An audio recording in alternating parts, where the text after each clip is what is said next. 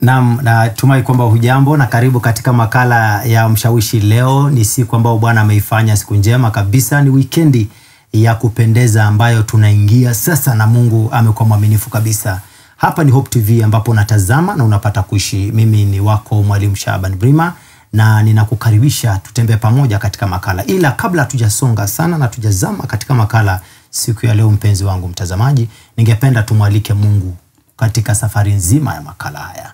Manake asipoenda pamoja nasi itakuwa vigumu zaidi, na tutakuwa tumekoga kama tumevaa nguo, na hilo si jambo la kupendeza katika jamii. Kwa hivyo naomba tuombe. Baba Mungu, katika jina la Yesu tunakushukuru, maana wewe ni Mungu mwaminifu. Asante kwa umbali ambao umetuleta. Juma lote umekuwa Mungu kwetu, umepigana vita vyetu, na sasa tumefikia wakati wa weekendi njema kabisa ambayo umeileta katika maisha yetu. Hivi tunakubariki, tunalibariki jina lako na kulitukuza jina lako. Tukufu na heshima ni zako, Bwana wa majeshi. Tunaomba katika makala leo kwamba utembe pamoja na sisi, ili kwamba pa kukemewa tukemewe, pa kurekebishwa turekebishwe, pa kuimarishwa na kuhimizwa tuhimizwe Bwana, na anayefanya kazi hiyo ni wewe, Bwana wa majeshi, maana wewe ndiwe Mungu na kando yako hakuna Mungu mwingine. Ni katika jina takatifu la Kristo Yesu tumeomba na hata kwa mimi. Amen. Amen. Karibu katika makala. Basi leo nimekuwa na nafasi nzuri sana kutoka kwa Mwenyezi Mungu kuwa pamoja na dada yetu Daisy Were, ambaye naamini kwamba nimetamka hayo majina kwa jinsi inayofaa. Maana ukiona vile alivyoandikwa na uone vile nilivyotamka inakuwa kidogo kwa kule nilikozaliwa unaweza kufikiri kwamba nimekosea. Dada, karibu katika makala. Asante sana. Asante, unapendeza kweli. Asante. Na mimi nashukuru Mungu kwamba amekupatia nafasi ya kufika katika makala leo. Amen. Majina yako vile nimeyatamka, kuna uwezekano nimetamka vyema? Umetamka vyema. Kwamba unafaa kuitwa Daisy Were. Asante. Kama wewe ni mzungu utamuita hiyo Were, unajua vile unaweza kuitamka na Kiingereza inaweza tamkwa vipi kwa? Wa. Karibu sana, nimefurahi kukuona ise. Asante sana. Naam, Daisy ni nani haswa? Daisy ni mzaliwa wa kwanza. Naam. Kwa familia ya watoto watatu. Naam. Daisy ameokoka. Anampenda Yesu sana. Nina hudumu katika kanisa linaloitwa The City of Grace. A City of Grace. Yes. Kwa Kiswahili unajua inaitwa nini? Mji wa neema. Mji wa neema.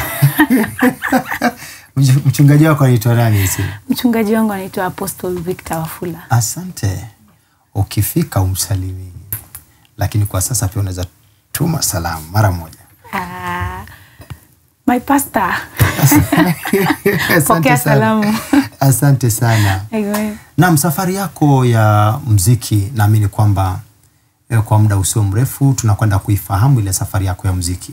Lakini kabla hatujafahamu safari ya muziki, mara nyingi lazima mtoto aanze kwa kuzaliwa na hatua za mwanzo za kutamba, kusimama kidogo, akisimamilia viti na nini, kisha baadaye anakimbia na kwenda huru. Tuanze na safari yako ya kuzaliwa haswa. Wewe ni mzaliwa wa wapi? Mimi ni mzaliwa wa Butere. Butere ni magharibi Kenya. Ya magharibi mwa Kenya. Naam. Baba anatoka Butere, mama anatoka Kakamega. So mimi Mluya. Kwa hivyo hiyo umenipata haraka. Wewe ni mzaliwa wa ile ni Kakamega County. Yes. Butere iko Kakamega County. Yeah. Si ndio? Au sasa sisi ndio wala tujui kabisa kaunti zetu ni zipi? Ndio, like nadhani Kakamega County. Unadhani? Nadhani. Nadhani. Nafikiri hata mimi kwamba Butere iko Kakamega County. Acha tuseme hivyo.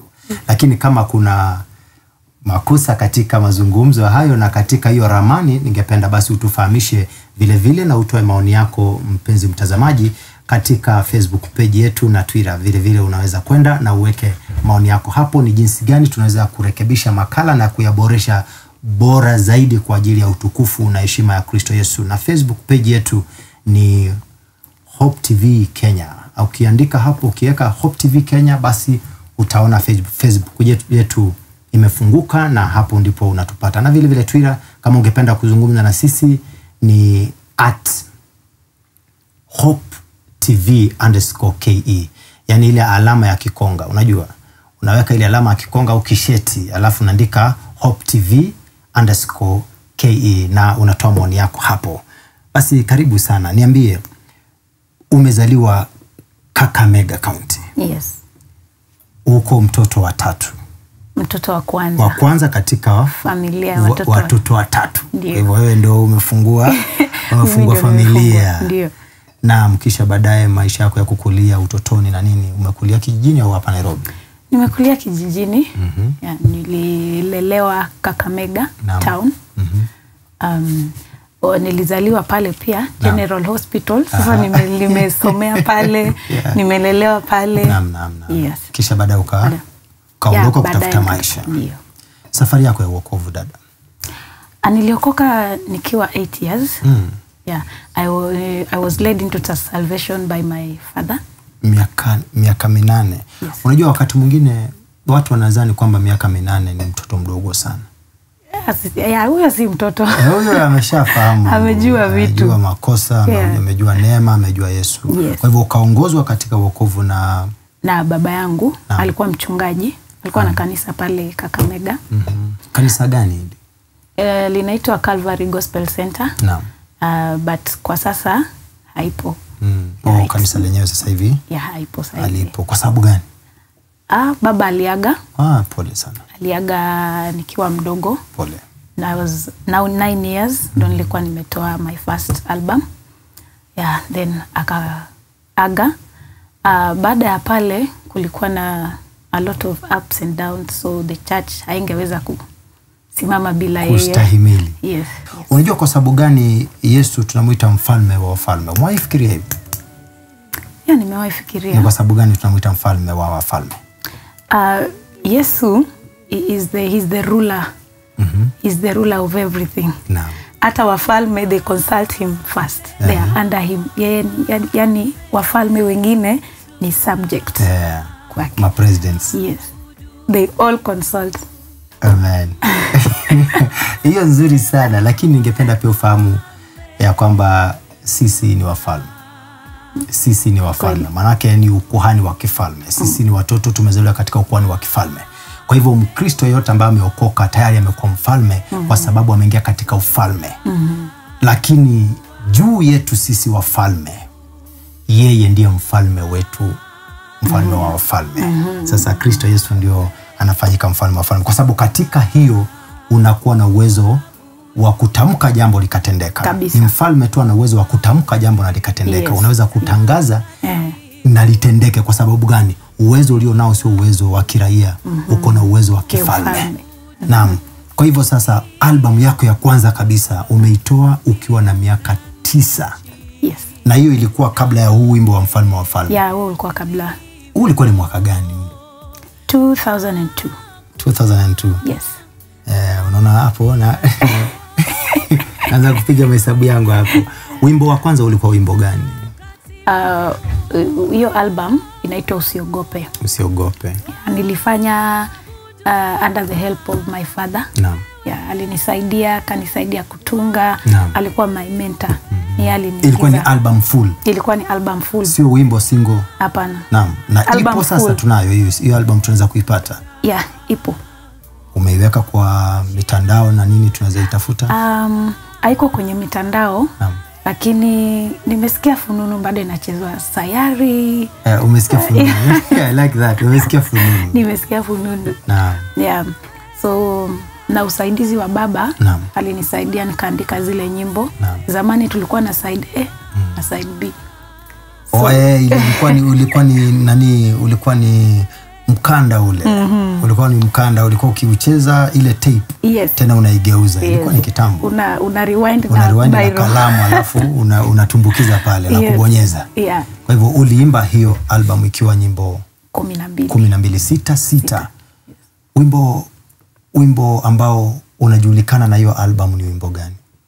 Usiogope. Ebu nipatie kidogo. Angalau kionjo. Hata ijapo utapita kwenye moto, hautachomeka na mimi. Mungu wako ni moto ulao. hata ijapo utapita kwenye maji mengi hautazama, maana mimi Mungu wako niko pamoja nawe. Wow. That's a very powerful song. I think I need a copy of that. Yeah, ninairudia. Alafu una Kiswahili kizuri sana. Ni kwa maana wewe umejifundisha Kiswahili au umeishi Uswahilini? Sijaishi Uswahilini, sijajifunza Kiswahili. Wacha niseme ni neema. Ni neema tu. Ni neema kabisa kwa sababu kuongea siko vizuri hivyo, lakini ikikuja kuimba unaimba vyema sana. Inatoka wapi? Ni neema, nafikiri ni neema. Sasa changamoto, unajua kawaida vile inavyokuwa maisha bila adha. Waswahili wanasema maisha bila adha huwa bwete. Yani kama hujapitia karaha na changamoto na nini mambo kama yale, maisha yanakuwa ni kama melegea. Unakuwa ni kama mwana nyumbani mvivu tu. Kwamba zile changamoto zinapitisha mtu katika hali ya kukomaa na kujenga misuli ya kusonga mbele na maisha. Hivi mtu akikuangalia Daisy leo atazani ya kwamba wewe umeishi tu maisha ya raha tu, manake hata kama umesema baba ametangulia katika kiti cha neema mbele za Mungu, lakini umeishi maisha ya raha, umekuwa navyo, umeishi tu maisha simple, manake hivyo ndivyo inaonekana kwa sasa. Lakini safari haijakuwa rahisi. Ni vipi safari yako mpaka sasa umefikia? Unaweza kusema imekuwa ya aina gani? Imekuwa ngumu sana. Ni grace ya Mungu ndio imenisaidia kufika mahali nilifika. Kwa sababu wakati ule baba aliaga tukiwa mission. Tumeenda kuminister. Tulitoka naye akiwa mzima, tukafika kwenda kuhudumu. Homa some few days. Pole sana. Just like that. So nikiwa mdogo pale nilikuwa bado najisimamisha kwenye huduma. So wakati aliaga ili ni shake sana.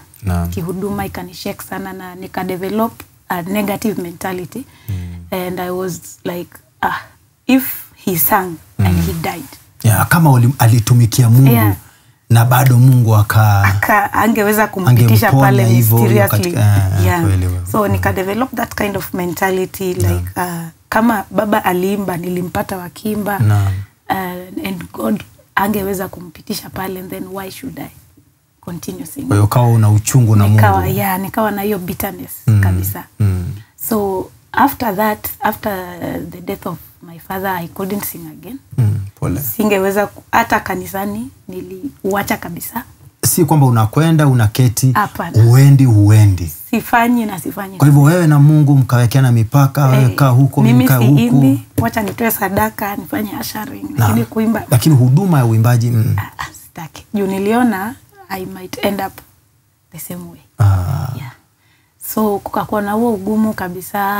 Apart from ministry, life yetu pia nyumbani ikatingika kabisa. Kusoma ilikuwa ngumu. Kusoma ilikuwa ngumu haswa secondary school. Secondary school I had to sell miwa. I had to sell lines at least to raise around 1,000 bob nipeleke shule and all that. So I know what lack means. Wow. Najua kabisa. Kwa hivyo hali ikiwa hivyo ilivyo, ukakaa katika hiyo hali ya kukasirikia Mungu. Wacha niite hivyo kwa kukosa neno nzuri. Ukamkasirikia Mungu. Ili kuaje, ulifikia wapi mpaka sasa ukarudi tena katika huduma? Sasa mimi husema if God wants to take you somewhere, atatumia mtu. Hawezi shuka mwenyewe, lazima atatumia mtu. Wow. So around 2015 I met a friend.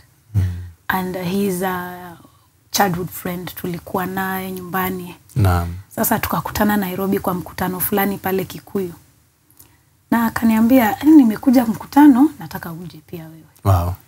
So nikaenda pale and after that tukapata hiyo contact. And then he was like, no, you need to go back to studio. Wow. You need to go back and sing. Sasa tukakosana kabisa juu ya hiyo jambo because mimi bado nilikuwa nina uchungu nasema Mungu. Mimi sitaki tena kuimba. Sasa alinifinyilia kabisa, tunakosana lakini bado akasukuma kabisa. You need to go back. So siku moja nilikuwa nimeenda kufanya backup. Okay, the file could go ni backup. Lakini wewe mwenyewe kujitokeza sitaki. So I had gone kufanya backup kwa studio inaitwa EasyNet Records. Naam. So the producer kanisikiza.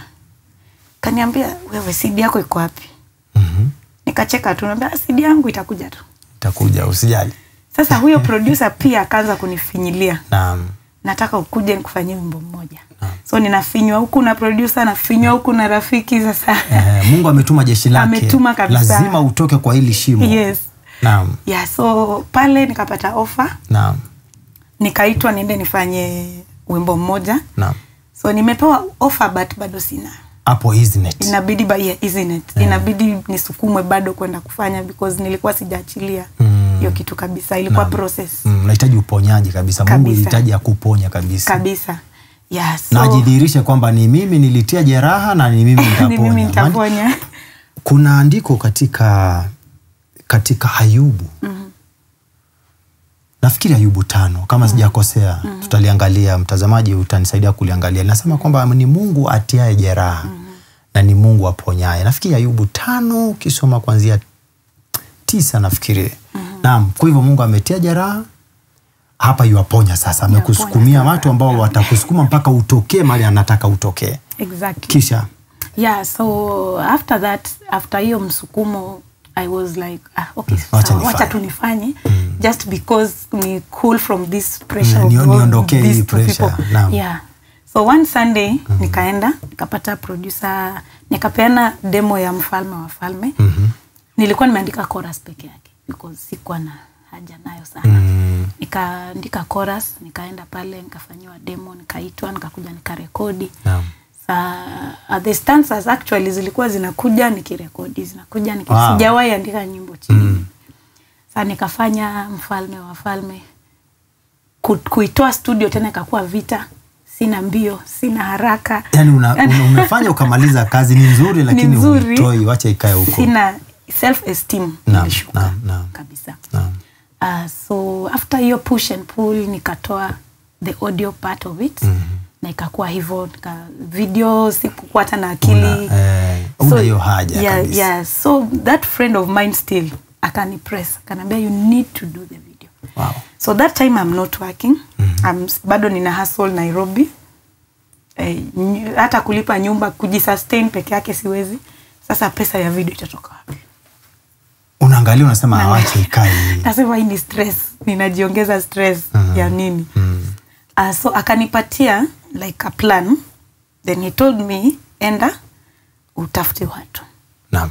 Kuna watu wanakujua Nairobi, kuna watu wanakujua Kakamega. So kwa neema ya Mungu nilivuma sana Kakamega wakati ule. So akaniambia enda uchukue list ya wale watu unajua. Naam. Nikaandika, wakafika about 50. Wakaniambia fungua group. Naam.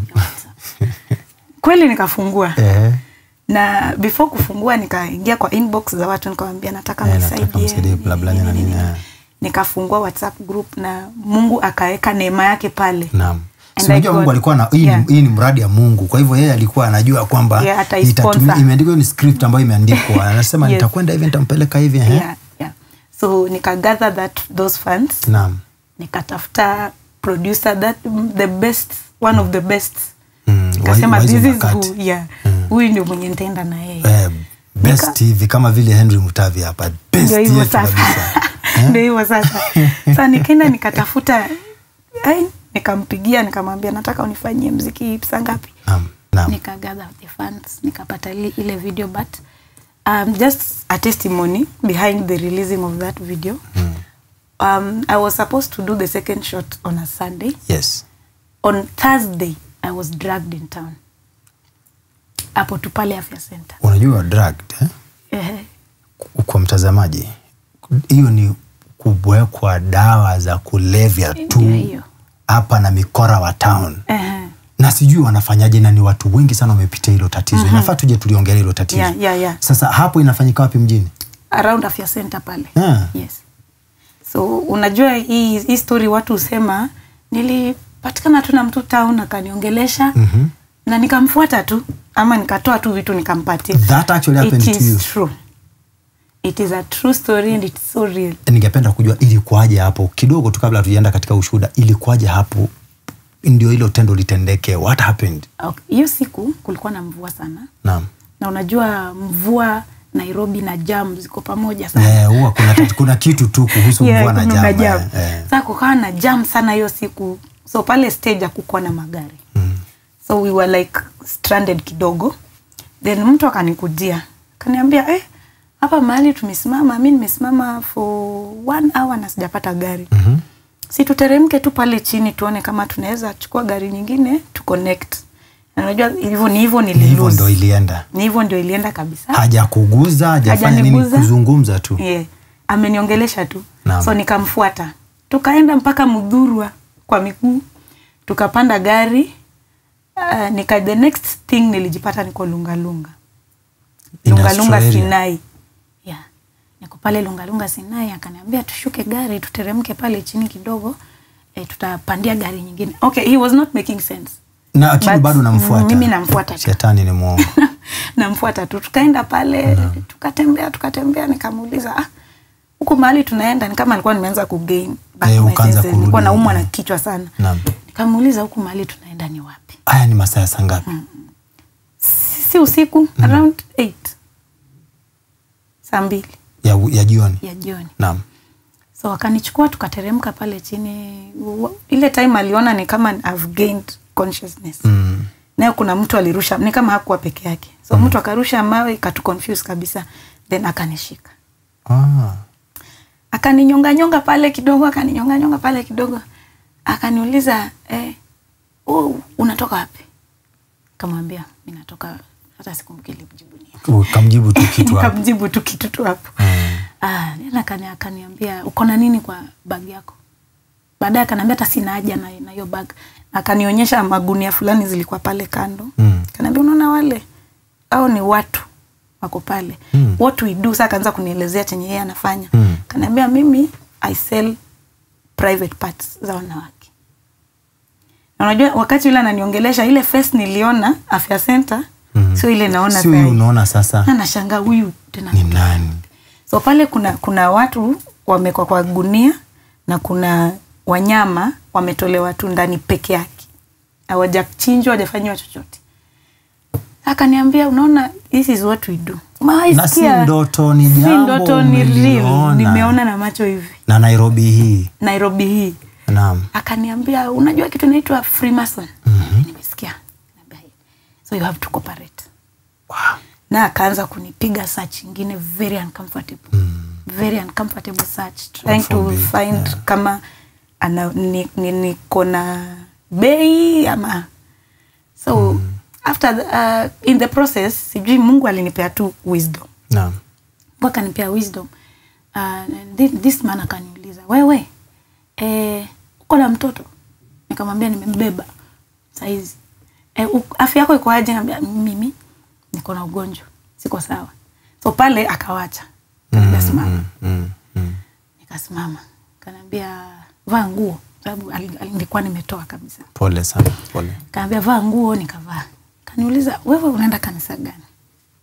Nikamwambia kanisa naenda. Kaniambia yule Mungu naomba kama umetoka hapa kaa tuja kuguza, mshukuru sana. Thank God. Na kaniuliza actually akaniuliza uko na fare ya kwenda. We thank God. Uko na fare? Nikamwambia niko na saa hiyo sina, amebeba. Alichukua sijui alichukua. Niko na wasiwasi, unataka kuondokea. Nataka but ile process akiendelea kunifinya na kunifanya whatever I was doing, he was doing, nilikuwa naambia Mungu God save me. Hiyo ndio maneno nilikuwa nasema, na hakutaka asikie nikisema na mdomo. So nilikuwa nasema ulikuwa unaomba kindani kwa moyo. Niokoe. Wow. Na Mungu akakuokoa. Kabisa. Wow. So akanionyesha route. Naam. Nikapanda because pale ilikuwa chini kabisa kwa reli pale. Naam. So nikapanda pale juu nikapata askari. Naam, nikamwambia kuna kitu imenifanyikia na ni mbaya sana. Askari akaniuliza umeibiwa ATM? Hapana. Umebakwa? Hapana. Hawajachukua kitu? Hapana. Chukua pikipiki enda nyumbani, hata sisi hatuingie hapo. Hiyo ni sema hata wao waingie. Hao wenyewe waingie. Kaniambia kama umetoka hapo madam na uko sawa. Na ni Nairobi. Sio nje, ni hapa. Kwani kuna sehemu Nairobi hii mahali polisi hawawezi wakafika kabisa kumbe? Yes. I say. Kama ndio unajiunga nasi kwa mara ya kwanza kabisa, niko na dada Daisy Were katika makala, na kwa kweli kama Mungu hayuko upande wetu, basi adui zetu wangetumeza kama bado tungali hai. Lakini ashukuriwe Bwana wa majeshi, Muumba wa mbingu na nchi na vyote vilivyomo, mpiganaji vita wa watu wake, ambaye maandiko yanamuita Yehova El Giba. Kwa hivyo Mungu akaonekana kwa jinsi yake kabisa. Yes. Ni ushuhuda kwamba ulimwona Mungu kabisa kwa jinsi alivyo. Sasa polisi akakwambia wewe, panda ndudhi. Aliniletea ndudhi. Utoka hapa. Kama umetoka hapo, hata sisi watu ingii. Na ni ndani ya town hii. Ndani ya Nairobi hii. Wale watu waliokuwa wamekuwa kwa magunia pale, unafikiri walikuwa hai? Hawakuwa hai. Yaani wametolewa tu ni zile peke yake. Ndio. Basi ukaondoka. Yani nikaondoka. Kaenda nyumbani. Thursday nikaenda nyumbani. Tunamshukuru. Kaomba. Kamshukuru Mungu. Maombi ilitoka wapi? Naam. Kashukuru Mungu. On Sunday I was ready for the video. For the video. Kaenda nikaifanya. Haikukushusha moyo ukafanya video? Nilifanya vizuri sana. Ya huu wimbo wa mfalme wa falme. Na kweli akawa ni mfalme wa falme, akajidhihirisha kwa jinsi kubwa sana. Yes.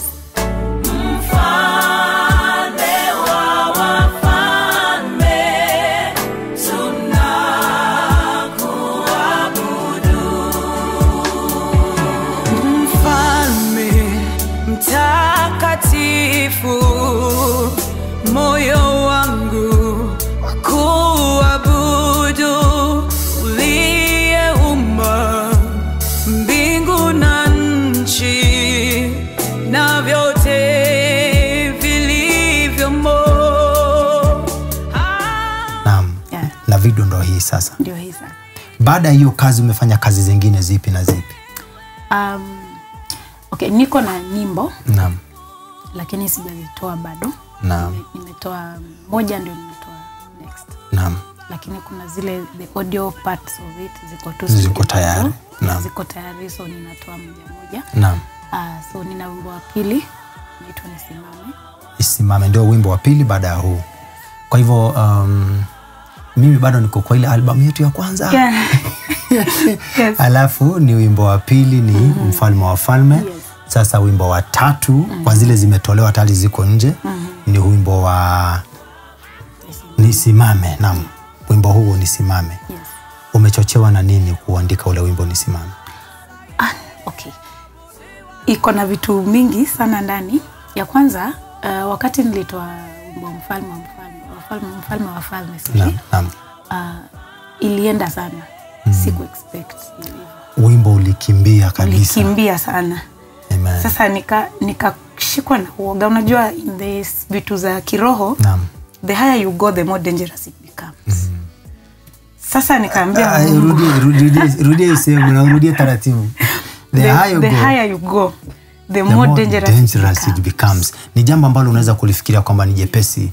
Wakati Mungu anakuinua kutoka kwa hata kifedha, nitumie mfano wa kifedha. Unapoinuliwa kutoka kwa mshahara wa shilingi 5,000 ukamwambia Mungu, naomba unipatie kazi nzuri ya hela nyingi. Unapoinuliwa tu kupatiwa ya 10,000, hivyo ndivyo na matatizo yanakuja ya 10,000. Kwa hivyo katika ulimwengu wa kiroho unapofanya kazi katika mazingira aina fulani, Mungu anapokuinua kiwango, Bible inasema kwa yeye ambaye vingi vimepeanwa, matarajio ni makubwa. To whom much is given, much is also expected. Yes. Kwa hivyo wimbo ukakwenda kwa haraka ukapata wasiwasi. Yeah. Na ukumbuki kwamba ilikuwa ni mradi wa Mungu. Ukutaka kufanya, Mungu amesukuma ukafanya. Sikutaka kufanya. Amekutetea, amekupigania mpaka ule ujumbe wake ufike mahali anataka. Sasa umeufanya na Mungu amefanya kazi yake. Yes. Kisha baadaye sasa nikashikwa na huo uoga, nikamwambia Mungu, kumali unanipeleka, hiyo speed iko juu. Nishike tu. Nisimame. Kwa sababu hakuna njia nyingine. Hapo ndio mahali kiburi kinaingia. Kweli. Hapo ndio mahali kujivuna.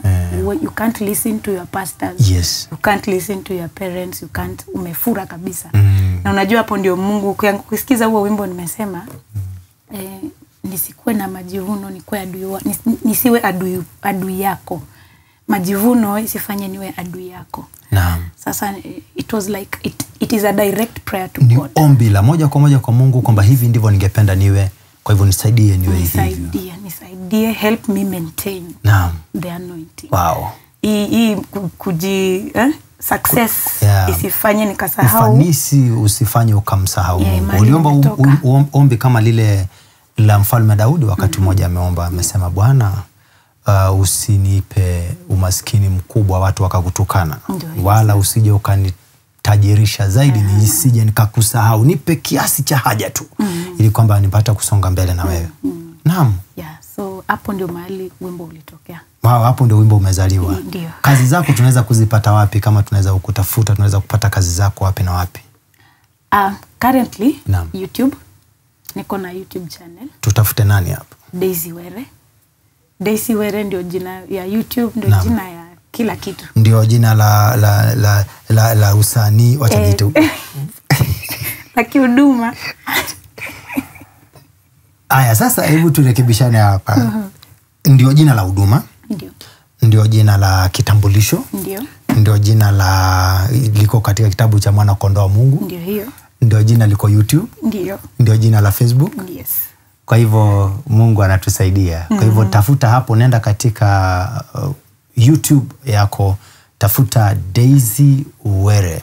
Uandike hapo na upate nyimbo zake. Alafu kuna huu mtindo ambao tunazidi kukemea sana, unaitwa kupakua nyimbo. Mtu anakwenda YouTube akona application zingine za kupakua wimbo. Umeupandisha wimbo, badala asubscribe, alike, asubscribe, kisha baadaye aenjoy pale, asupport kazi, anaupakua. Ana download. Hilo tatizo bado tunaendelea kuomba Mungu akusaidie mpenzi mtazamaji, uondoke katika hiyo tabia. Tuacha tufanye mambo kwa njia inayofaa kumtukuza Mungu. Kwa hivyo nakuomba tu tafadhali, ile app ya kupakua nyimbo na movie za watu wa Mungu ondoa. Baki na YouTube yenyewe. Kwa dakika chache tu. Ningependa uzungumze na mtu ambaye anapitia hali kabisa kama hiyo ambayo umeipitia. Na mwingine amefanya wimbo na hana moyo hana ile ari ya kupeleka ule wimbo katika next level. Ningependa kumwambia nini mtu kama yule? Ni kitu ambacho kiko, ugumu upo. So what I would like to say ni, first of all, have a foundation. Be in a church. Be under someone. Yule mtu mwenye atakukava pia kiroho. Because ministers are exposed to a lot of things. So have a foundation. And number two, if God is in it, it shall happen. Kama Mungu yuko katika hilo jambo, mwisho wa kazi yote itapatikana. Sasa katika makala, kabla hatujaondoka, kuna kitengo tunachokita johari ya siku. Na leo nimefanya makusudi tu. Nimezuia johari ya siku mpaka mwisho ili kwamba nipate kuiuliza mwisho wa kazi. Mara nyingi wanatoa mwanzo, alafu unafikiria mwisho wa mambo nakuja na kuuliza mwisho. Sasa leo nataka niulize hapo mwisho wa kazi, uniambie andiko hilo nimelitoa sehemu gani katika Biblia. Tazamaji, johari ya siku.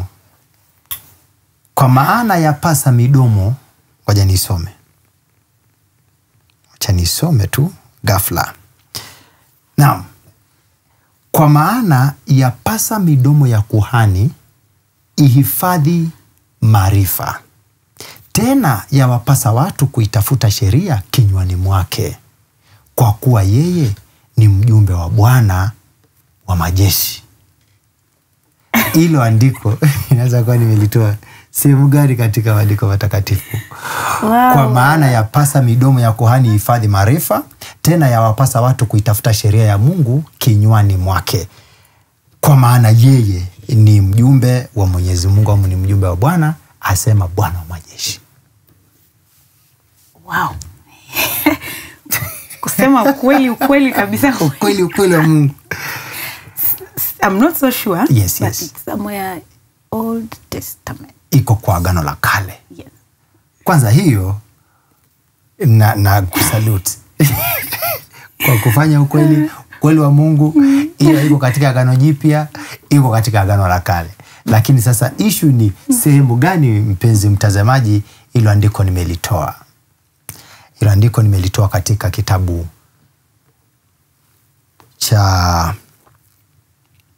nimelitoa ndani ya kitabu kinaitwa Malaki sura ya 2 aya ya 7.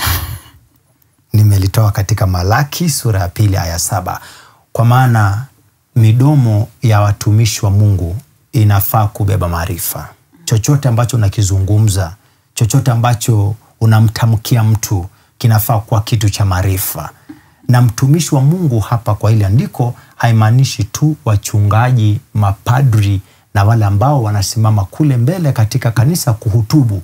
Inazungumzia wote walioitwa katika jina la Bwana wetu Yesu Kristo, wametubu dhambi zao na wako katika safari ya kuelekea mbinguni. Au wanaitwa watumishi wa Mungu, maana wanatumika katika kazi za ufalme. Wakristo wote ambao wamemkubali Kristo Yesu, maandiko yanasema kwa maana wote waliomkubali aliwapatia uwezo wa kufanyika wana wa Mungu. Na wote waliofanyika wana wa Mungu basi ndio wanaitwa watumishi wake. Sasa inafaa vinywani mwetu tuwe na maarifa na watu waje kutafuta maarifa hayo katika vinywa vyetu, na inapasa huyo kuhani ayahifadhi maarifa hayo kwa ajili ya wakati unaofaa. Kwa hivyo unapozungumza neno wakati wowote, tathmini kinywa chako. Maana kwa kinywa watu nena baraka, na kwa kinywa hicho watu nena laana. Kwa kinywa watu hupokea laana, na kwa kinywa watu hupokea baraka zao. Kweli. Dada Daisy. Yes. Nafurahi sana. Asante. Aisi nafaa tukae chini ili kwamba unipatie zaidi na zaidi. Ni vile muda wetu umekonda na nafasi haijapatikana. Wimbo wako wa pili ambao umeusema, wimbo Nisimame. Umeuimba, umepikwa na nani? Producer wako nani? Producer wangu anaitwa Charles. Ndiye amefanya ule wimbo. Yes. Izinet Records pale nilianzia. Pale ulianzia kazi. Amen. Unafahamu kwamba Hope TV kuna Hope Records? Yeah. Tushafahamu hiyo? Yeah. Hapa tuna Hope Records. Yeah, nimejua na kazi nzuri zaidi hapa. Utapata jamaa moja anaitwa Ken, utapata jamaa mwingine anaitwa Sami. Watakupikia mziki wako hapa. Kazi nzuri sana. Kwa hivyo unaweza kututembelea wakati mwingine. Wacha tupate huu wimbo wa Nisimame, kisha baadaye Mungu atusaidie mpaka wakati mwingine. Sina cha ziada, ila ningependa nikuage, lakini fahamu ya kwamba ali haipatikani ila kwa ghali. Hakuna jambo zuri ambalo halipatikani pasina kujitahidi na kujituma kwa sana. Kwa hivyo dada Daisy ametuambia kwamba amejituma sana na Mungu amemuonekania, amemtetea. Sina cha ziada, mpenzi mtazamaji, basi mimi naomba kuondoka, lakini siwezi ondoka kabla sijaomba pamoja nawe, ili kwamba Mungu apate kutembea pamoja nawe sasa na hata mpaka makala yajayo. Tuombe pamoja. Baba Mungu, katika jina la Yesu tunakushukuru, wewe ni Mungu mwema. Jina lako litukuzwe. Asante Bwana, vile ambavyo tumesikia ushuhuda kutoka kwa dada Daisy kwamba ulimpigania hata wakati maisha yake yalikuwa hatarini, alipoingia katika bonde la uvuli wa mauti. Wewe ulisembea pamoja na yeye na ukamtetea, ukampigania. Malaika wako walikuwa pamoja naye. Kama Danieli wa zamani alishuhudia ukifunga midomo ya simba wakali ambao walikuwa wamepanua midomo yao ili wammeze. Bwana, tunaomba utetee watu wako kama vile ambavyo umefanya kwa dada yetu. Pigana vita kwa ajili ya watu wako walio wagonjwa wapone, walio wadhaifu wainuliwe mioyo, na walio na mahangaiko ya kiuchumi. Bwana, tunaomba ujidhihirishe kwamba wewe ni Mungu wa utajiri mkubwa. Jina lako litukuzwe, bariki watu wako. Katika jina la Yesu Kristo tumeomba na hata kuamini. Amen. Mpenzi mtazamaji, makala ya Mshawishi yamefika mwisho na sina cha ziada, maana lisilobudi hutendwa. Mpaka wakati ujao, kwa heri na Bwana akubariki na kutende mema.